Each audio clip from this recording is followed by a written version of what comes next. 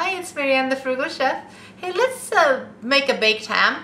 I bought a 9-pound ham yesterday for $11 on sale at the supermarket, so I couldn't resist. I got it. So let me show you how I make my glaze for these and let's bake it, okay? Let's score our ham, okay? We're just gonna cut about 1/3 inch into the fat and make little diamond shapes. And that's just so that the skin just gets crispy, okay?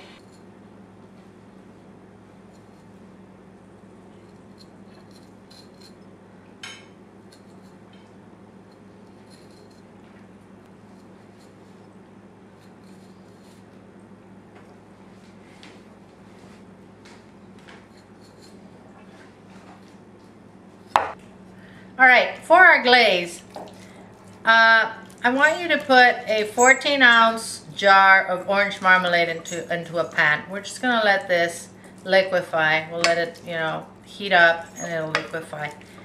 Then we'll add our spices to it, okay?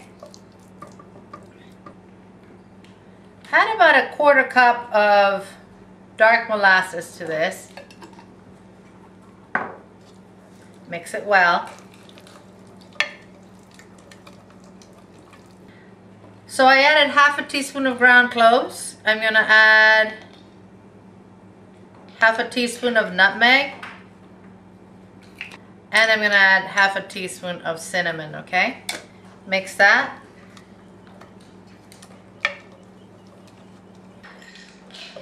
Add 1.5 tablespoons of Dijon mustard. All right, well, we'll just bring this to a little simmer. And we'll let it simmer for a few minutes. Just wanted to get all those flavors, to meld into each other. And we'll glaze our ham. Alright, so let's glaze our ham. We're going to put a nice thick coat of it on it. I have an oven preheating at 375. This is a 9-pound bone-in ham. Okay, so it should be ready in a couple hours. What I'm going to do is I'm going to be watching it, and probably within an hour I'm going to go ahead and cover it with foil if it starts getting too dark. I'm sure it is, because the sugars here are going to start caramelizing, okay? Alright, so this has been in the oven for about 30 minutes. So I want to go ahead and put a little more glaze on it, okay?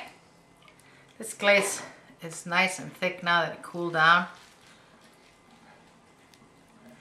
Yeah, this smells really, really, really good. Another half hour went by. Looking good, looking good.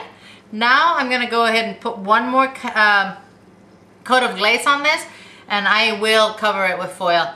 Put it in the oven for another hour, and our ham is ready. I wish you could smell this, guys. I'll see you in a little while. Check out this good looking ham. Look at that. Yes, it is delish. Okay, I'm gonna let it sit for a while and then I'm gonna slice it. You know what? We're probably gonna use this for a few days for breakfast, for lunch. Amazing. Bon appetit, my friends, from thefrugalchef.com. Make sure you come and visit us. We have all kinds of recipes that are not in video form. Eat well, my friends, without going broke. Take care of yourselves, and I will see you soon.